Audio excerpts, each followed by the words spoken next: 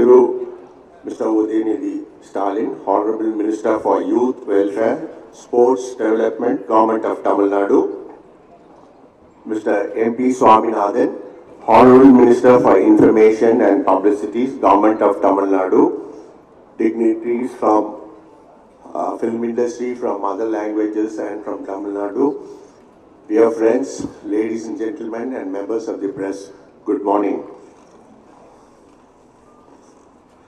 I am honored to be in your presence today for the inauguration of the second edition of Dakshin, South India Media and Entertainment Summit. As most of you are aware, we organized the first edition of Dakshin at the Chennai Trade Center last year during the same month, and it was inaugurated by our Honorable Chief Minister, Mr. Stalin sir. We have received an outstanding participation then, and I am delighted to see a similar response this year. In the last 1 year, the media and entertainment industry has undergone tremendous progress, and all have been part of this evolution, either as producers, directors, actors, technicians, or as audience. We have also faced significant challenges in the past 2 years due to the COVID-19 pandemic. However, the industry has demonstrated remarkable resilience and has adapted to the new normal by leveraging technology and innovation.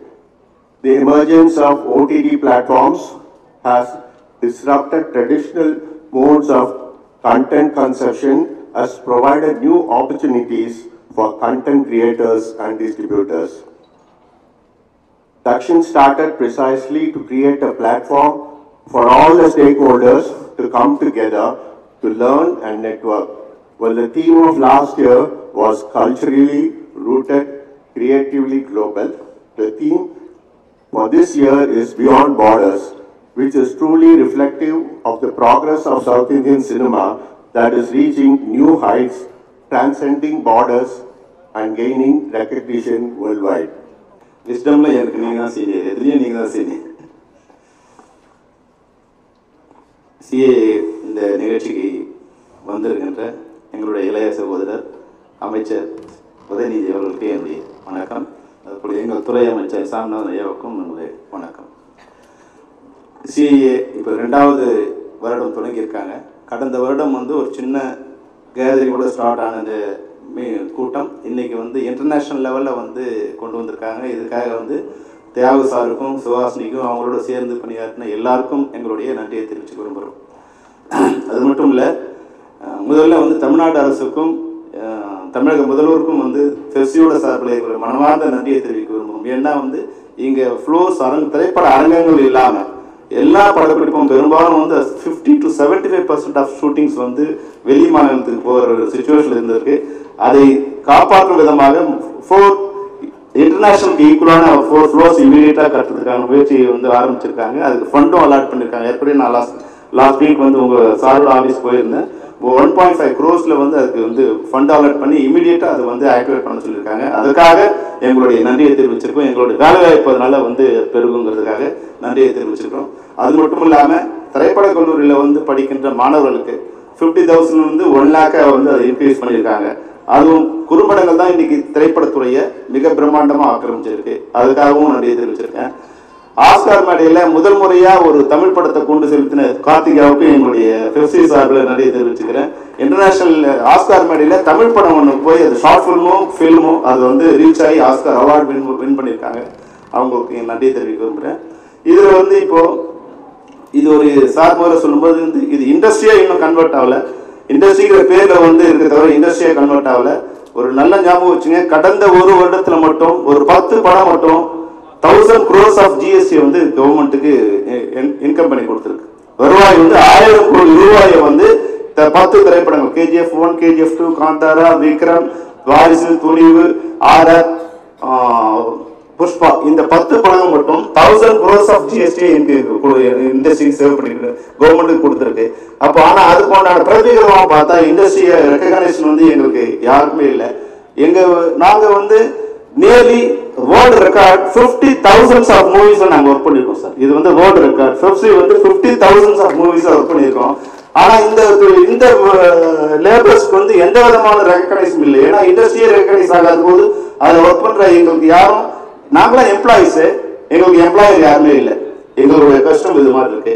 ஆனால் இது மாதிரி வந்து எங்களை கார்பரேட்டோட நீங்கள் வந்து join பண்ணும்போது நிச்சயமாக வந்து எங்களுக்கும் அதுக்குண்டான ஒரு அங்கீகாரம் கிடைக்கும். அது போல வந்து சுஹாசினி மேடம் கூட ஒரு சின்ன ரெக்வஸ்ட், இவ்வளோ பெரிய இன்ட்ரோவில் வந்து 50,000 மூவிஸை உருவாக்கின எங்களோட அமைப்புக்கும் ஒரு சின்ன இடம் இருக்கணுங்கிறது எங்களுடைய வேண்டுகோள். அடுத்த முறை வரும்போது இப்போ வந்து ஒரு 4 இண்டஸ்ட்ரியோட இது காமிச்சிங்க, இது வந்து என்டர்டைன்மெண்ட் மீடியாவோடு ஜாயின் பண்ணும்போது ஒரு கார்பரேட் செக்டராக உருவாக்குறதுக்கு உண்டான மிகப்பெரிய வளர்ச்சின்னு நோக்கி அடைப்பு. முன்னாடி வந்து சினிமா வந்து வெறும் வந்து நமக்கு தமிழ்நாட்டுக்குள்ளே இருந்தது. இன்னைக்கு இன்டர்நேஷனல் லெவலில் வந்து சினிமா வந்து அந்தந்த லாங்குவேஜ் சப்டைட்டில்ஸ் போட்டு பார்க்கக்கூடிய அளவுக்கு மிக பிரம்மாண்டம் வளர்ந்துருக்கு. ஆனால் தமிழ்நாடு அரசுக்கு ஒரு சின்ன ஒரு ரெக்வஸ்ட் என்னன்னா, இது வந்து ஒரு பாடி இல்லாமல் இருக்குது, இது வந்து ஒரு கவர்னிங் பாடி இல்லாமல் வந்து தனித்தனியாக இருக்குது. இது நீங்கள் வந்து தயவு செய்து எப்படி வந்து இந்திய திரைப்பட கழகம் இருக்கும் அது மாதிரி தமிழ்நாடு ஃபிலிம் டெவலப்மெண்ட் கார்பரேஷன் ஒரு கார்பரேஷனை நீங்கள் தொடங்க வைக்க வேண்டும் என்பது எங்களுடைய சார்பில் ஒரு சின்ன ஒரு கோரிக்கை இந்த மேடையில் இருக்க விரும்புகின்றோம். இந்த உரையை முடித்து நன்றி, வணக்கம். அனைவருக்கும் காலை வணக்கத்தை உரித்தாக்கிக் கொள்கிறேன். சட்டப்பேரவை நடந்து கொண்டிருக்கிறது. துறையின் சார்பாக ஒரு வினா என்கிற வகையில் வர இருக்கிற காரணத்தினால் விரைவாக நிகழ்ச்சியிலிருந்து விடைபெற வேண்டிய ஒரு சூழ்நிலை. எனவே இந்த சிறப்பாக இந்த நாள் நிகழ்ச்சி இன்றையும் நாளையும் சிறப்பாக இது நடைபெற என்னுடைய நெஞ்சம் நிறைந்த வாழ்த்துக்களை மாண்புமிகு முதலமைச்சரின் சார்பிலும் அரசின் சார்பிலும் இந்த நேரத்தில் துறையின் சார்பிலும் தெரிவித்துக் கொள்கிறேன்.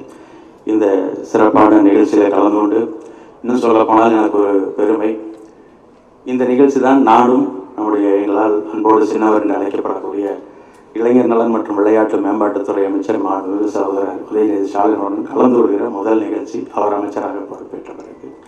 எனவே நெஞ்சில் நிலைத்து நிற்கக்கூடிய ஒரு நிகழ்ச்சியாக இது அமைந்திருப்பது உள்ளபடிய மகிழ்ச்சி. எனவே அதே நேரத்தில் இந்த நிகழ்ச்சியிலே மேலும் கலந்து கொண்டு சிறப்பித்துக் கொண்டிருக்கிற இந்திய தொழில் கூட்டமைப்பு நிர்வாக பங்குதாரர் மற்றும் சதீஷ் ஜோதி ஃபிலிம்ஸ் திரு டிஜி தியாகராஜன் அவர்களே, திரைப்பட நடிகர் மற்றும் இயக்குனர் திரு செட்டி அவர்களே, திரைப்பட நடிகை மற்றும் தயாரிப்பாளர் திருமதி மஞ்சு வாரியார் அவர்களே, நடிகர் அருமை சகோதரர் கார்த்திக் சிவகுமார் அவர்களே, தயாரிப்பாளர் திரு அல்லு அரவிந்த் அவர்களே, இயக்குனர் மற்றும் தயாரிப்பாளர் மற்றும் எழுத்தாளர் திரு வெற்றிமாறன் அவர்களே, இந்திய தொழில் கூட்டமைப்பு தென்மண்டல துணைத் தலைவர் டாக்டர் ஆர் நந்தினி அவர்களே, இந்திய தொழில் கூட்டமைப்பு தமிழ்நாடு பிரிவின் தலைவர் சகோதரர் திரு சங்கர் பானுராய் அவர்களே, மற்றும் ஊடகத்துறை மற்றும் திரையுலகத்தை சார்ந்த பெரியவர் சான்றோர்களே, நண்பர்களே, உங்கள் அத்தனை பேருக்கும் மீண்டும் ஒரு முறை காலை வணக்கத்தை உரித்தாக்கிக் கொள்கிறேன். இன்றைக்கு இந்த ஏறத்தாழ இந்த மே மாதம் 6ஆம் தேதி வருகிற பொழுது 2 ஆண்டு காலத்தை நம்முடைய தமிழ்நாடு முதலமைச்சர் மாண்புமிகு அண்ணன் தளபதி அவர் தலைமையில் பொறுப்பேற்றிருந்த அரசு இன்றைக்கு அதை 2 ஆண்டு காலத்தை நிறைவு செய்ய இருக்கிற சூழ்நிலை. இதில் கொரோனா என்கிற அந்த சூழ்நிலை பெருந்தொற்றின் காரணமாக உலகமே பிரட்டி போட்டது என்பது உங்களுக்கு தெரியும். அந்த வகையில் மிகவும் பாதிப்புக்கு உள்ளானதும் நம்முடைய திரையுலகம் என்பதில் யாரும் மறுப்பதற்கு வாய்ப்பில்லை. ಎಲ್ಲರಿಗೂ ನಮಸ್ಕಾರ.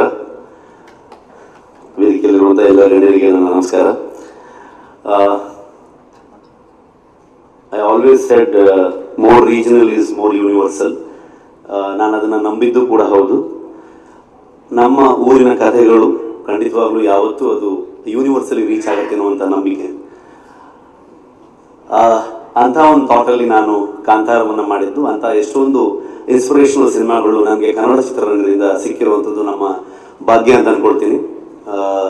ಕೆಲವು ಹೆಸರು ಹೇಳೋದಾದರೆ ಚೋಮನದುಡಿ ಆಗ್ಬೋದು, ಕಾಡು ಆಗ್ಬೋದು, ಭೂತಯ್ಯ ನಮಗ ಅಯ್ಯು ಆಗ್ಬೋದು, ಡಾಕ್ಟರ್ ರಾಜ್ಕುಮಾರ್ ಅವರು ಮಾಡಿದಂಥ ಸಿನಿಮಾಗಳು, ಎಷ್ಟೊಂದು ಸಿನಿಮಾಗಳು ನಮಗೆ ದೊಡ್ಡ ಇನ್ಸ್ಪಿರೇಷನ್ ಆಗಿ ನಾನಂಥ ಫಿಲ್ಮ್ ಮೇಕರ್ಗಳು ಫಿಲ್ಮ್ ಇಂಡಸ್ಟ್ರಿ ಕೊಡೋದಕ್ಕೆ ಸಹಕಾರ ಆಗಿರುವಂಥದ್ದು.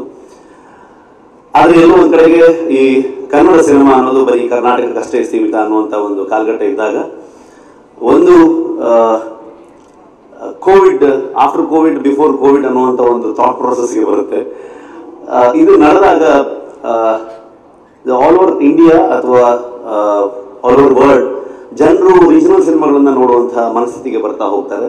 ಲ್ಯಾಂಗ್ವೇಜ್ ಬ್ಯಾರಿಯರ್ ಅನ್ನೋದು ಬ್ರೇಕ್ ಆಗ್ತಾ ಹೋಗುತ್ತೆ.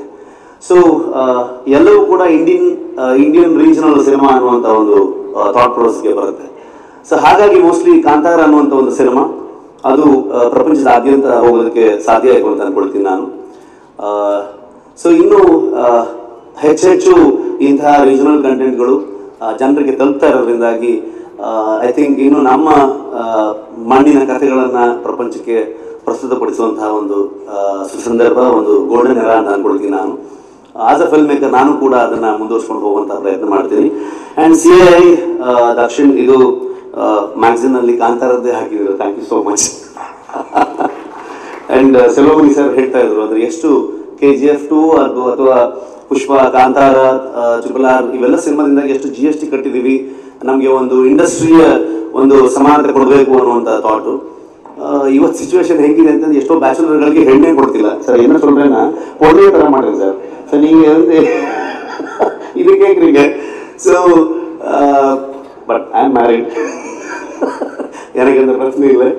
ಸೊ ತುಂಬ ಇನ್ನಷ್ಟು ಕೆಲಸಗಳು ಮಾಡಬೇಕಾಗಿದೆ. ಅಂದರೆ ನಮಗೆ ಕರ್ನಾಟಕದಲ್ಲಿ ಒಂದು ಫಿಲ್ಮ್ ಸಿಟಿ ಇಲ್ಲ. ಲಾಸ್ಟ್ ಟೈಮ್ ನಾವು ಪ್ರಧಾನಮಂತ್ರಿಗಳನ್ನ ಭೇಟಿಯಾಗುವಂಥ ಒಂದು ಸಂದರ್ಭ ಸಿಕ್ಕಿದಾಗ ಕೂಡ ಅವ್ರ ಹತ್ರವೂ ಕೂಡ ಇಂಥ ಒಂದು ಬೇಡಿಕೆ ನೆಟ್ಟಿದ್ವಿ, ಒಂದು ಫಿಲ್ಮ್ ಸಿಟಿ ಬೇಕು. ಅದ್ರ ಜೊತೆಗೆ ಕರ್ನಾಟಕದಲ್ಲಿ ನಮಗೆ ಸ್ಕ್ರೀನ್ಸ್ಗಳ ಕೊರತೆ, ಥಿಯೇಟರ್ಗಳ ಇಶ್ಯೂಸ್ಗಳಾಗ್ಬೋದು, ಸಿಂಗಲ್ ಸ್ಕ್ರೀನ್ಸ್ಗಳು ಮುಚ್ತಾ ಹೋಗ್ತಿರುವಂಥ ಒಂದು ಸಂದರ್ಭ.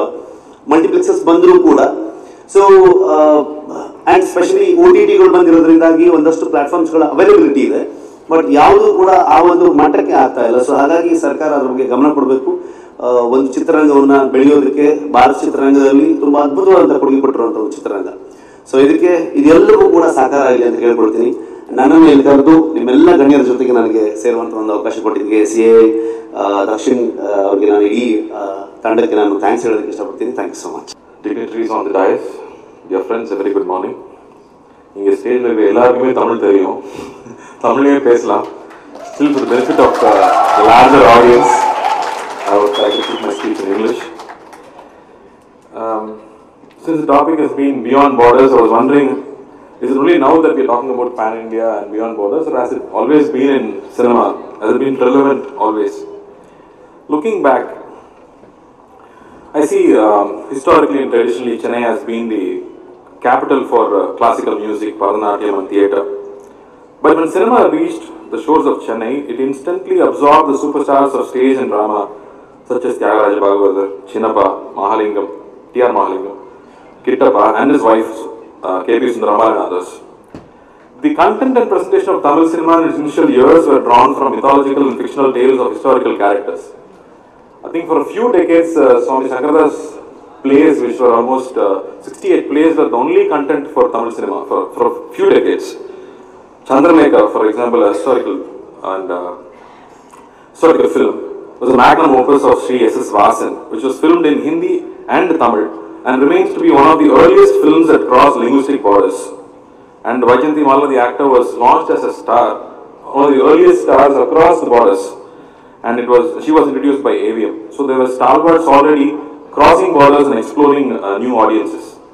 However, when the genre of films migrated to social and family drama in the 50s and the 60s, the real cross-border influence started, whereby super-hit content across languages were remade. Powerful dialogues by Ilangovan, Arnir Anna and Kalaignar, and equally powerful performances of actors let the luminaries become even chief ministers of our great state. Such was the power of cinema. Malaikalan, starring MGR, was remade in Hindi as Azad. Babi in Hindi was remade in Tamil as Kuladevam. Vanjikode Valiban, a super hit Tamil film in 1958, was made in Hindi as Raj Tilak, and the list goes on. Till date, Tamil content is remade and dubbed in multiple languages and sets up a very good platform for others to understand Tamil cultural values and aesthetics. Tamil cinema has always held a mirror to our society and did not restrict itself to entertainment alone. It has touched upon multiple social issues. For example, filmmakers like K. Balachandra, Rudran, Bala Mahendra have set the templates for women empowerment in our society, and their celluloid depiction of an independent and free-spirited young woman in real life is still relevant to our current times. New Age cinema dawned with the arrival of creators such as Kamal Hassan, Ilayaraja, Mani Ratnam, P.C. Sriram Shankar and A.R. Rahman, to name a few. They steered filmmaking to greater heights with bold themes, visual storytelling and advanced sound design to appeal to a wider audience. Our superstars, with their strong and charismatic pull, have further pushed the business limits beyond borders. And I would also believe that the strong storytelling expertise in filmmaking that persists in Tamil cinema has been a major factor in absorbing the long list of directors, cameramen are all over India, filming for all the languages.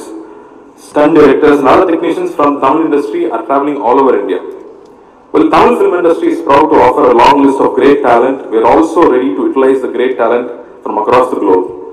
The Symphony Orchestra in Budapest in Australia and the other countries have played music created by our own music directors, Ilayaraja, A. R. Rahman and others.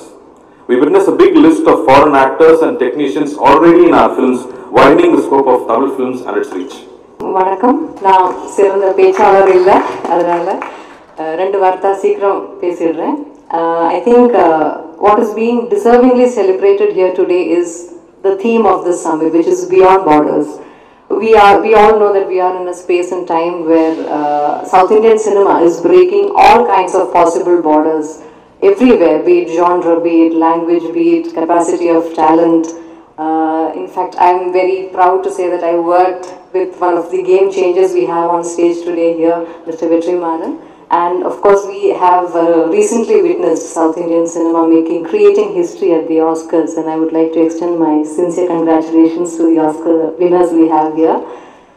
We are in a beautiful phase right now, South Indian cinema, and I want to believe that we have a very beautiful journey ahead, and gatherings like these kind of gatherings are indeed give huge volumes of energy to people who love cinema and who want to be inspired to make good cinema.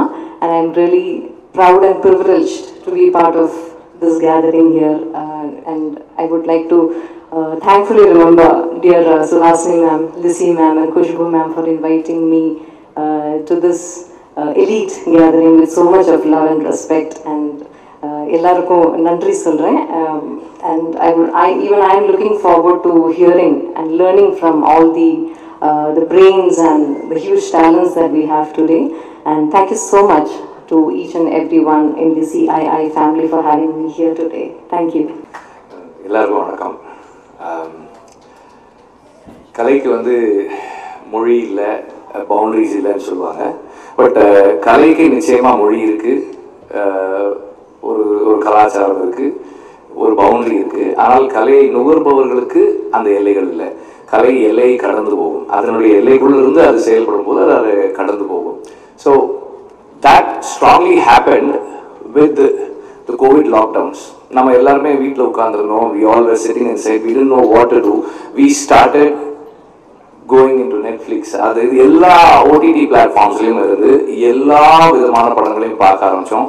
That widened our understanding, our perception of what could be told, narrated as cinema or any kind of art expression. இது ஒரு common man, ஒரு layman in terms of accepting films, understanding films that is set in a different ethos, different time and different world. ரொம்ப கம்ஃபர்டபுளாக அவங்க அதை accept பண்ணிக்கிறதுக்கான ஒரு space கிடைச்சதுன்னு நினைக்கிறேன் நான். And that is when lot of things started changing. And post lockdown எல்லாருடைய understanding, the way we started watching films on big screen, தியேட்டருக்கு போய் நம்ம பார்க்குற அந்த பழக்கம் கொஞ்சம் மாற ஆரம்பிச்சிருக்கு. And we all are talking about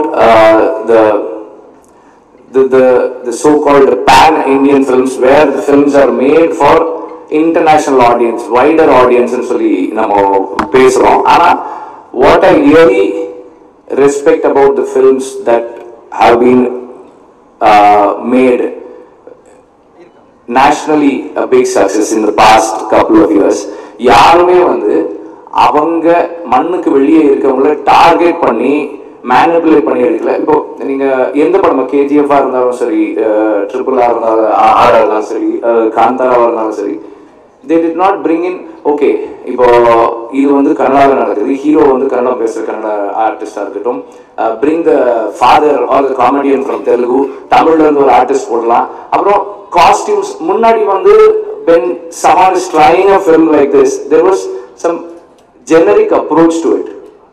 இப்போ கல்யாணம்னா கொஞ்சம் ஜெனரிக்காக இருக்கும். The tradition and practices were kind of generic so that we try to connect to the greater audience. most of the times we failed there. And இப்போ இந்த படங்கள் எல்லாம் பார்த்தா what is very unique and special about these films are எல்லாமே அந்தந்த மக்களுக்காக எடுத்த படங்கள். அவங்க ட்ரெடிஷன், அவங்க கல்ச்சர், அவங்க ப்ராக்டிஸ், அவங்க ஆக்டர்ஸ் அண்ட் அவங்களோட ஸ்டைலில் எடுத்த படம் has been accepted internationally, which again proves the more ethnic we become, the artists become, the more rooted the artist becomes, their appeal, the stories appeal become universal. நம்முடைய கதைகளை நம்ம சொல்றோம், ஆனால் அதில் உள்ள உணர்வு எல்லாருக்குமான உணர்வா இருக்கு. It crosses borders. Whereas earlier we were trying to say larger stories, greater stories, which did not, or which were lesser rooted. So in the recent years, this has come out, and I feel that is the reason for us crossing the borders and reaching so many people. Barrier கடக்கிறதுக்கு அதுதான் காரணம். அல்லு sir சொன்னாங்க Oscar வாங்கினது சொன்னாங்க. Sir Oscar வாங்கினதை விட main stream film பண்ணி வாங்குறது இருக்கு இல்லையா, இங்க நம்ம மக்களுக்கு படம், நம்ம கொண்டாடுற படம், அந்த படத்தை அவங்களும் அக்செப்ட் பண்ணி வைக்கிறது இல்லையா. I think that is the evolution, that is the development. இந்த நிகழ்ச்சியுடைய தலைவர் CII தக்ஷன் நிகழ்ச்சியுடைய தலைவர் திரு தியாகராஜன் சார் அவர்களுக்கும், கோ சேர்பர்சன் சுவாசினி மேம் அவர்களுக்கும், தென்மண்டல துணைத் தலைவர் மருத்துவர் நந்தினி அவர்களுக்கும், CII தமிழ்நாடு பிரிவினுடைய தலைவர் திரு சங்கர் மாணவராயர் அவர்களுக்கும், தொழில் வர்த்தக சபையினுடைய தலைவர் திரு ரவி கொரோனாக்கா அவர்களுக்கும், எலிஃபென்ட் விஸ்பரஸ் படத்திற்காக ஆஸ்கர் விருதினை பெற்ற டைரக்டர் கார்த்திகி கொன்சால்வஸ் அவர்களுக்கும், I congratulate you on winning the Oscar. Your achievement has made us feel proud. FFC அமைப்பினுடைய தலைவர் இயக்குனர் திரு செல்வமணி சார் அவர்களுக்கும், திரைப்பட இயக்குனர் நண்பர் திரு வெற்றிமாறன் அவர்களுக்கும், நடிகர் திரு கார்த்தி அவர்களுக்கும், RRR படத்திற்காக ஆஸ்கர் வென்ற நடன இயக்குனர் திரு பிரேம்ரஷ் மாஸ்டர் அவர்களுக்கும், மாஸ்டரோட நான் ஒர்க் பண்ணியிருக்கேன், கவலைப்படாதீங்க, அவர் டான்ஸ் ஆடவில்லை. அவர் நான் தயாரித்த ஒரு படத்தில், அவர் குருவி படத்தில் வந்து அவர்லாம் நான் டான்ஸ் ஆட முடியும். தயாரிப்பாளர் திரு அல்லு அரவிந்த் சார் அவர்களுக்கும், இயக்குனர் மற்றும் நடிகர் திரு ரிஷப் ஷெட்டி அவர்களுக்கும், திரைக்கலைஞர் மஞ்சு வாரியர் அவர்களுக்கும், நிக்கில் முருகன் அவர்களுக்கும், இங்கே வந்திருக்கக்கூடிய திரைத்துறை நண்பர்கள் அத்தனை பேருக்கும், பத்திரிகை நண்பர்களுக்கும் என்னுடைய வணக்கத்தையும் நன்றியும் தெரிவித்துக் கொள்கிறேன்.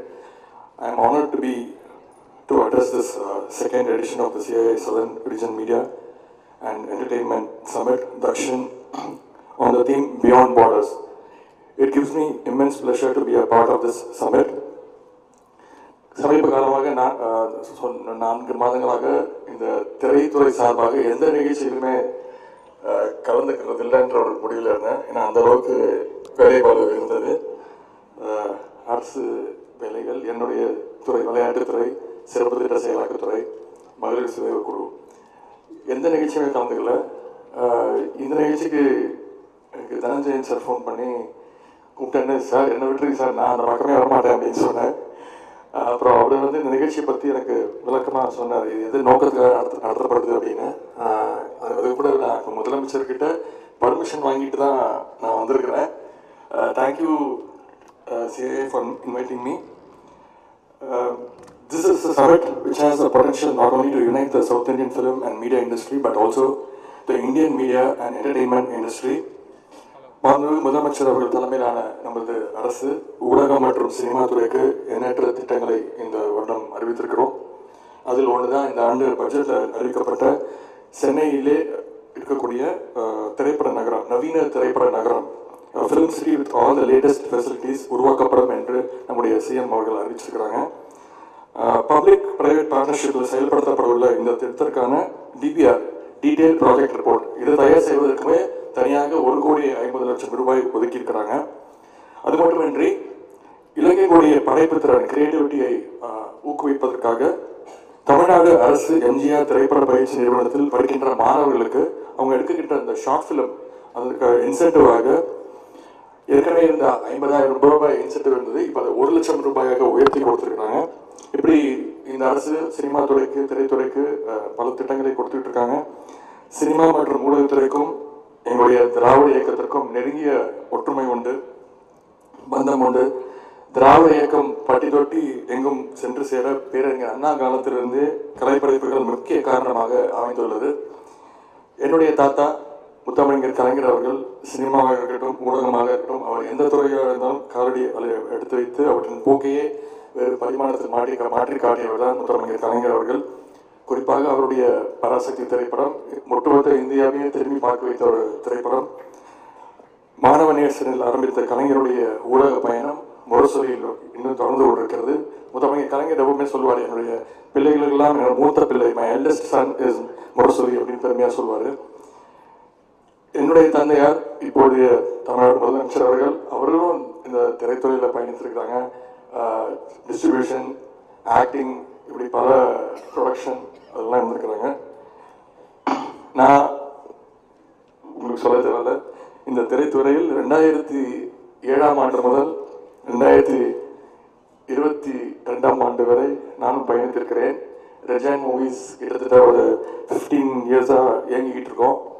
15 படங்கள் நேரடியாகவே தயாரித்திருந்தேன். 15 படங்கள் நடித்திருக்கிறேன். அதை தவிர நல்ல நல்ல படங்களை டிஸ்ட்ரிபியூட்டும் பண்ணியிருக்கிறேன். ரெஜென்ட்டோட தொடர்பு உங்கள் எல்லாருமே தெரியும். இப்போ கூட ரீசெண்டாக ஒரு 3 நாளுக்கு முன்னாடி ஒருத்தர் சொல்லிட்டார், ரெஜென்ட்டோட சொத்து மதிப்பு 2000 கோடி அப்படின்னு. எனக்கு இருக்கிற எல்லா ப்ரொடியூசருக்கும் தெரியும், அதை பற்றி நான் பேச விரும்பல. ஒரு தயாரிப்பாளருக்கு இன்னொரு தயாரிப்பாளோட கஷ்டம் தெரியும். உண்மையாக உங்கள் எல்லாருக்கும் தெரியும் ரெஜென்ட்டோட வேல்யூ என்னன்னு. சும்மா போகிறவங்க அடிச்சு விட்டு போகிறது யார்கிட்ட. எனவே இந்த மேடையில் உங்கள் முன்னாடி நின்று பேசுறதுல நான் இந்த இடத்துல மிகப்பெரிய ஒரு பெருமையாக கருதுகிறேன்.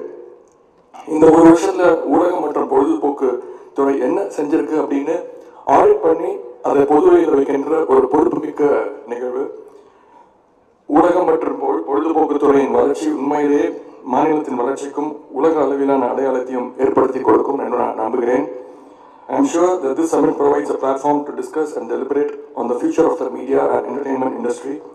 This summit will spark meaningful discussions and collaborations for media and entertainment industry's growth. The media and entertainment industry are constantly evolving, and it is essential to keep up with the latest trends and technologies. The theme of this year's summit, Beyond Borders, is highly relevant to today's globalized world. According to the last year's report of CII Dakshin Summit, the Indian cinema has generated rupees 9,300 crores. However, this year, the Indian cinema made a revenue of rupees around 15,000 crores as per the CII report. I was delighted to know that the South Indian cinema alone has achieved a revenue of 7,000 crores.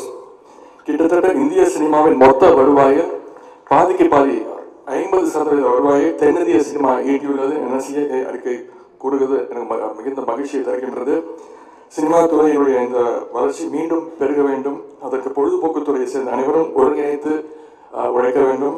மிக முக்கியம் சொல்லணும்னா, இந்த cinema துறையில் எப்பவுமே கொஞ்சம் ஒற்றுமை இருக்காது. அதை நம்ம வளர்த்துக்கணும்னு நான் கேட்டுக்கிறேன். ஆனால் அந்த ஒற்றுமைக்கு ஒரு சிறந்த எடுத்துக்காட்டாக எக்ஸாம்பிளாக இந்த நிகழ்ச்சி லாஸ்ட் இயரும் மிக சிறப்பாக நடத்தியிருக்கீங்க. இந்த இயரும் எல்லாரும் சேர்ந்து இதை நடத்தியிருக்கீங்க. இது தொடர வேண்டும் என்று நான் கேட்டுக்கொள்கின்றேன். ஏன்னா இந்த துறை நன்றாக இருந்தால் தான் இந்த துறையை நம்பியிருக்கக்கூடிய ஆயிரக்கணக்கான குடும்பங்கள் நன்றாக இருக்கும் நான் நினைக்கிறேன்.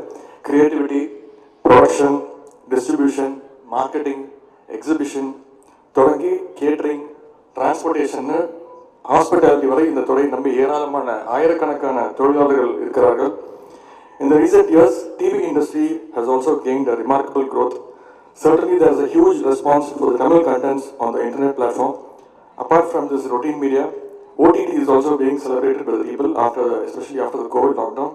Therefore, the industry is blessed with the multiple business models and opportunities. எனவே இந்த துறை நன்றாக செயல்பட்டால் தமிழ்நாட்டின் பல குடும்பங்கள் நன்றாக இருக்கும். அந்த அக்கறையோடு CII எடுக்கும் இந்த முயற்சிக்கு நம்முடைய தமிழக அரசும் மாண்பு முதலமைச்சர் அவர்களும் எப்பொழுதும் உங்களுக்கு துணை நிற்கும்.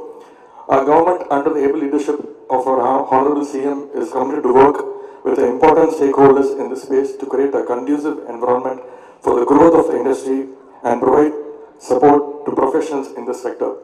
இங்கே திரு செல்வமணி சார் அவர்கள் கோரிக்கைகள் வச்சிருக்கிறீங்க. கண்டிப்பாக அதே மாதிரி தனஞ்சயன் சார், தேங்க்யூ சார். அவர் என்னை பார்க்கும்போதெல்லாம் வைக்கிறது வெறும் கோரிக்கைகள் தான். இது அவருக்காக கேட்கல, இந்த இண்டஸ்ட்ரி நல்லா இருக்கணும் அப்படின்ற மாதிரி தான் சார். யூனிட்டி தான் சார். இது வந்து இதில் நிறைய பேர் இன்வால்வ்டு. எக்ஸிபிட்டர் ஓகேன்னா ப்ரொடியூசர் ஒத்துக்க மாட்டாங்க, ப்ரொடியூசர் ஓகேன்னா எக்ஸிபிட்டர் ஒத்துக்க மாட்டாங்க, ரெண்டு பேரும் ஓகேன்னா ஹீரோ வந்து என் படம் ஓடிட்டு சம்பளத்தை அதிகமாக கொடுன்னு கேட்பாங்க. ஸோ எல்லாருமே சேர்ந்து நாங்கள் நிறைய அடிக்கடி டிஸ்கஸ் பண்ணுவோம். உங்களுடைய கோரிக்கைகளும் விரைவில் நான் நிறைவேற்றி தரத்துக்கு நான் முயற்சியில் எடுக்கிறேன் sir. I would like to thank the organizers of Dakshin 2023 and CII Southern Region for giving me the opportunity to address this esteemed gathering. I look forward to productive discussions and wish you all a successful summit. I thank CII for giving me this opportunity. Nandri, Vanakkam.